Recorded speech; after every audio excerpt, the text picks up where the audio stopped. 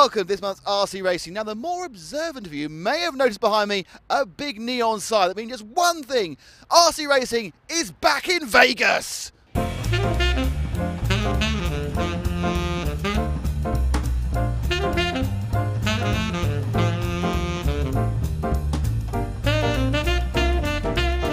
Well, there's several hundred races here, racing in about 7-10 classes of, we have 12th cars, we have touring cars, we have World GT, but I have an exclusive piece of news here, which I think all the world's motorsport media is going to want to know. The world champion is driving a Ferrari. Well, obviously not Sebastian Vettel, but another German world champion. It's Mark Reinhard, who's down here. Mark, we've already revealed the exclusive interview that a German world champion is now driving for Ferrari. Yeah. Tell us about how that came apart. How did you manage to make that big trip to the Scuderia? Yeah, I think my problem was that Tommy don't have like a Mercedes where Schumacher drives, but I'm pretty familiar with Ferrari because Schumacher had a really good time with Ferrari, so I don't mind, and I think it's a really nice car. But isn't the Schumacher car much wider and just automatically hits other people? No, I think you're talking about Hamilton, maybe. Oh, well, talking about Hamilton, over here, young Victor. Victor has taken the role of Lewis Hamilton. Are you going to drive like Lewis, especially considering we have a Ferrari? Are we going to see a lot of instant and action within the Formula One race? Yeah, normally I need to put him on the side of the track, which maybe I had to do if I get an opportunity. We'll see. Now, we have you in Formula One, we also have the world champion Mark Reinhard, so it's a really, really interesting class. I mean, why have you decided to embrace that? Well, I got, actually I'll throw the props to Hero from HPI and Charles Lightfoot, who they were big into the Southern California Formula One race scene, and they said, what do you think about it? Why are you so keen on F1?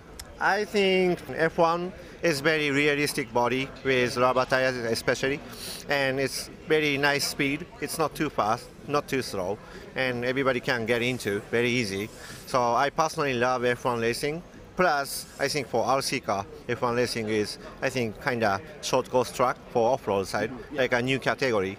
Then we can bring new guys more. So with the cream of RC enlisted into the F1 class, organiser and competitor Scotty Ernsts calls on speed merchants Bruce Carboni to give him a little boost. He said they were having an F1 class, and I literally texted him. I'm like, hey, you want to run F1? And he's like, yeah. I'm like, crap, I got to make him an F1 car. That was it. You've used some parts of a Pro 10, and then you've melded on your experience with 12 cars, haven't you? Correct, yeah. It's basically almost exactly our World GT rear end, and then the beautiful HPI front end. I just think it's beautiful. Nice molded F1 front piece.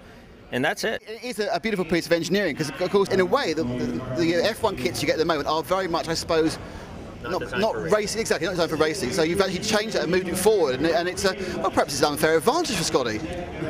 Possibly, but he doesn't get a lot of wheel time anymore. He's out there with Reinhard, so we'll give him every advantage he can get.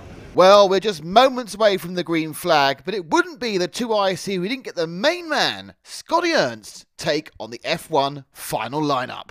We decided to put this class in kind of late stages of the event, and it really turned out to be maybe the one of the most special because you got big guns in it. You got Mark Reinhard, Victor Wilk in it, Hayato's in it, and a lot of guys that really love Formula One, the scale appearance and things like that.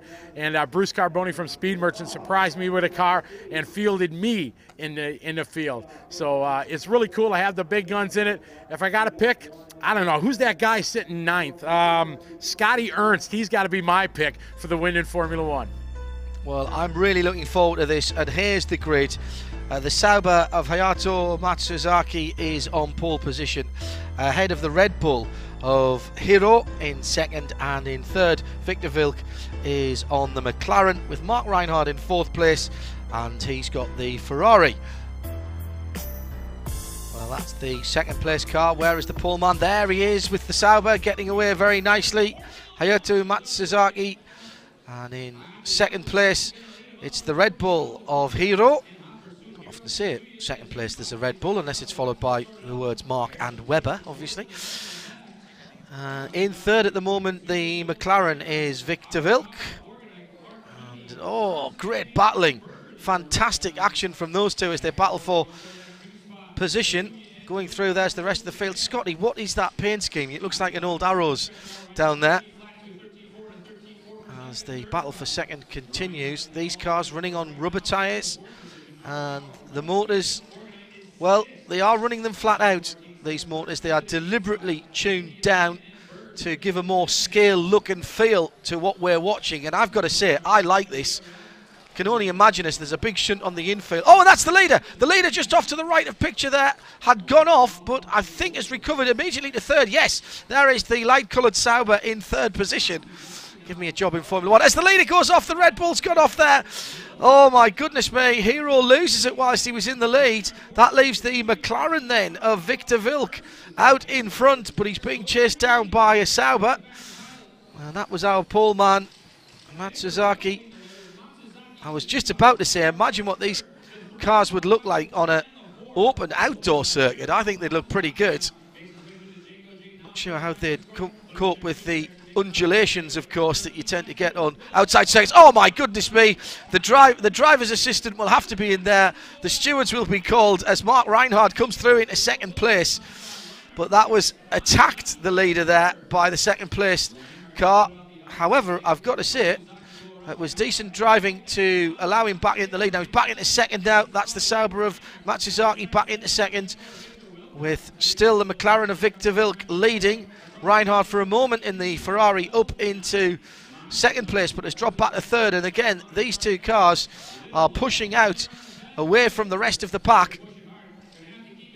They are clearly difficult to stop, these cars, because I've noticed that these drivers, and there is a perfect example of that, lots of understeer. If you don't get them slowed down and turned in right, these drivers are very good indeed.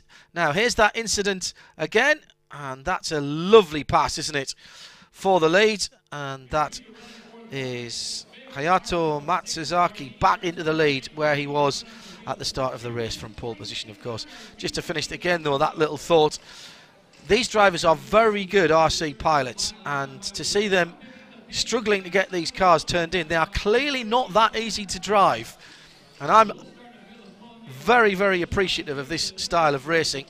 Just looking at the back of the leader's car, it's not a little flame that you can see there. There is just something orange on the back of the car. Now, this is Mark Reinhardt, and he is battling with Hiro a little bit further back down the field for third position.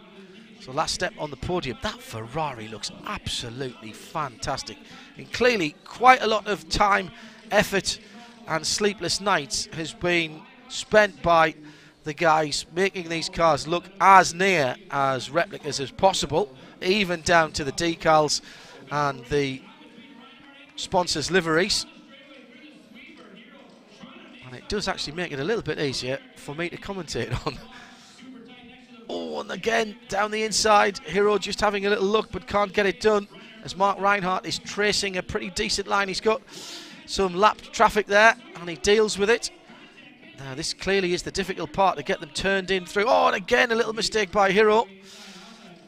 Trying to get them turned in through. The rapid changes of direction, unlike some of the other RC machinery that we see, they don't just zip from left to right. There really is a transition between turning in and getting the car to the apex of the corner. Reinhardt still under extreme pressure, holding on to that last spot on the podium. So Reinhardt with the Ferrari goes a little bit wide there, and wide again. Hiro's through into third, but just for a moment as Reinhardt cuts back, gets the drive off the corner and takes the position back. He's on the podium, but my goodness me, he's turned over by Hiro. Boy, Hellenic comes through into third position. Now let's have a look at it again. That is clean, and Hiro's into third. Mark makes contact, then dives back down the inside and gets the drive off the corner. Our leader then coming through to take the checkered flag is Matsuzaki, and through he goes on the Sauber to take a very entertaining win in the Formula 1 class. So confirmation then of the result in the Formula 1 category. Hayato Matsuzaki wins it. Victor Wilk in second. Mark Reinhardt claims the third spot on the podium, and only the first two do the full trip. You had a long lead, you had a crash, you had to come back through. Is it hard to overtake with these cars? Yes, final race is very high bite grip and then after crash, my wing is broke, and the restrictions, yeah, very difficult to drive. Yeah. Coming up, highlights of the large-scale touring car European final, plus more Vegas action. But first, let's get a quick off-road fix and look at HPI's Mini Recon. Okay, this is the smallest truck in the range, great for indoor use, and it's just for fun, right? Nothing too crazy. Yeah, right.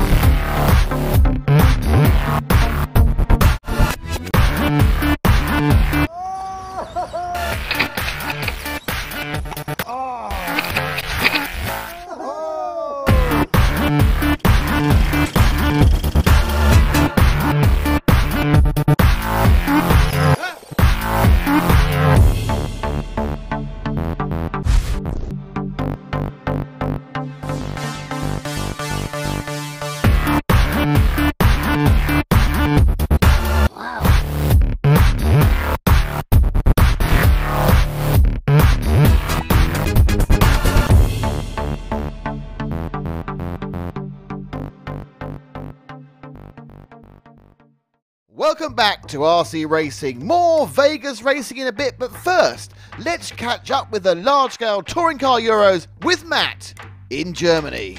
Thanks, Nick. Well, it's not often that we get such a mix of nations represented in a Euros final. It just goes to show how wide the large-scale phenomena has spread across Europe. It is, however, business as usual seeing Marcus Feldman on pole. The man has dominated the competition for the last 4 years, and his biggest competition, young Czech driver Ales Bayer, the TQ man, ran out of gas in his semi and doesn't make the final grid. His brother Martin there on second will do what he can. Also, 2 former world champions, Martin Lissau and Ian Oddy, couldn't go the distance, but still plenty of familiar names there, more than capable of, well, perhaps taking second, in fairness, behind the Feldman. The final race began with a clean-looking lap, very few knocks and bumps from the drivers eager to get ahead, though before long Marcus and Martin began to break away. 7 laps in, Marcus put his foot down, leaving Bayer, Arnaldi and car 4 of Dario Vaselli to battle for second place.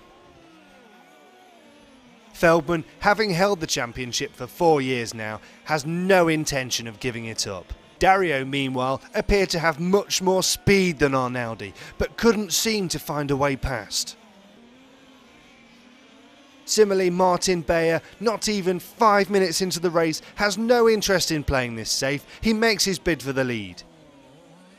But Marcus is in trouble. The man who's been unbeatable for a long time has stalled 10 laps into this race and is helplessly waiting for his mechanic.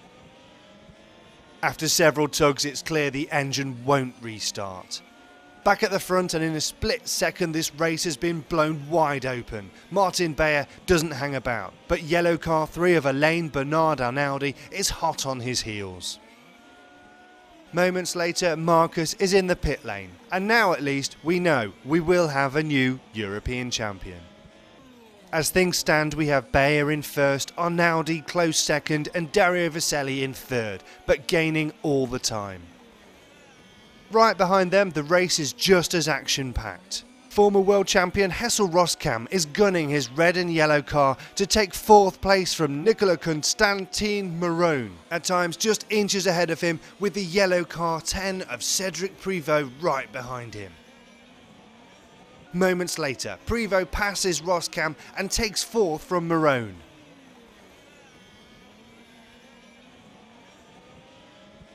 Back at the front, orange-blue car of Dario is piling the pressure on Arnaldi for second place.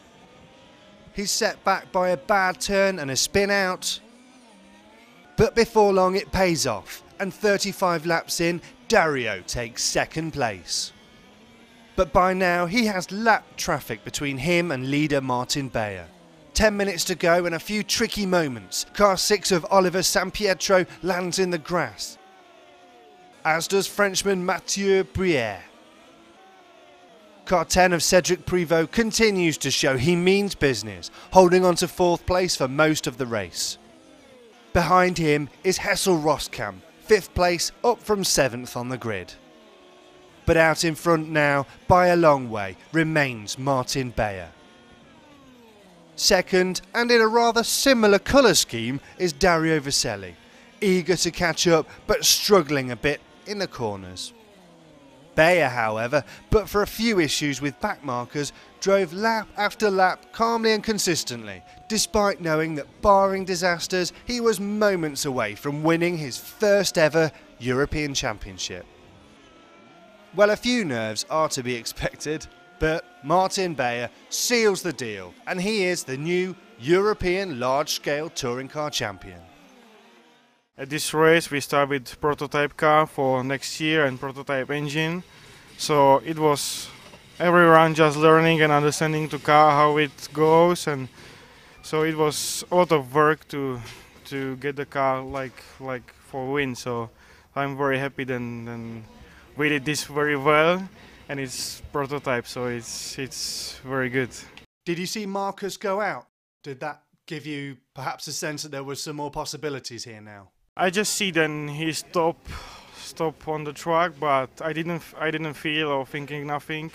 I just again drive. So I was not thinking about this. And he is out of the race, so I have more chance. So we drive the whole final just with no mistakes, and then it comes. So Dario, tell us about your final. It starts okay. I was on the 4th position, make some mistakes. Be behind Martin Beyer, Feldman and Arnaldi.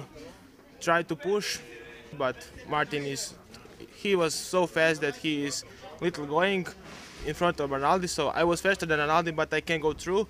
But this was my second final in my life in European Championship in touring car. Well, congratulations to Martin. Now let's get back to Scotty Ernsts for more 2IC action. Thanks. We look at our next class, and it's going to be Expert World GT. A very, very exciting, fast class with some big drivers in it. The one guy that kind of looks to be on the top of his game is Josh Searle. He struggled in 12 scale. Last year, he won 12 scale here. This year, had some tough luck. He's really focused on his World GT. He's starting on pole. I hate to always take the pole favorite, but hey, you gotta give the nod to Josh. Well, here is the grid with Mike Blackstock down there in 6th. There's a name that RC racing viewers will have heard us talking about before. Top 3, Pete Dagnolo, Hooper Honegal in 2nd, and the American Josh Sherrill on pole position. So what can the pole man do? Well, it's a decent start. Dagnolo comes very quickly in the bright red car. He's taken out Honegal. There's carnage at the first corner. Leader's got away. That looks like EJ Evans has gone through into 2nd place in the all-white machine, with Blackstock through from 6th up into 3rd. Yep, that's how it stands at the moment. Cyril going out in the lead. Well, what a break that is for him. And Evans and Blackstock making the best of the absolute nightmare that was handed to them. Honegal is amazingly up into 3rd for a moment, but still sitting in 4th at the moment. He was absolutely attacked by Pete Dagnolo in the bright red machine, who's dropped down to, what, 7th or 8th position. But here's the battle at the moment for 2nd, 3rd and 4th.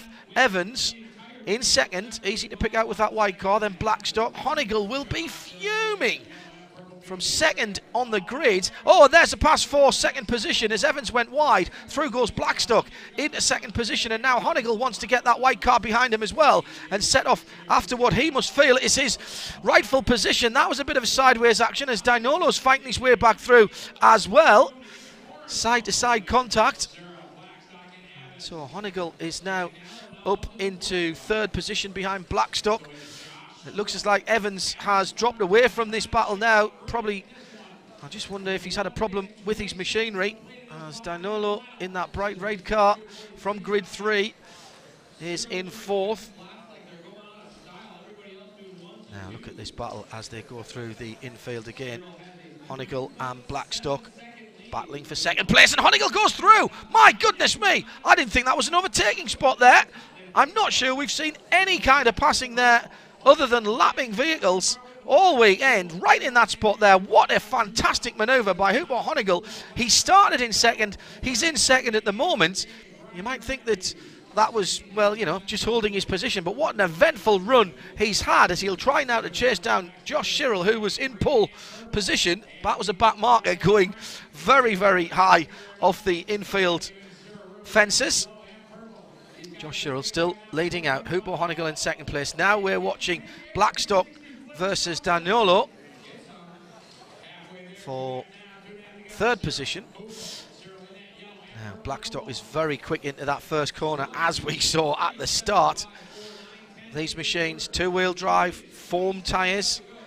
Really like these. All ran with Corvette-style bodies in previous years.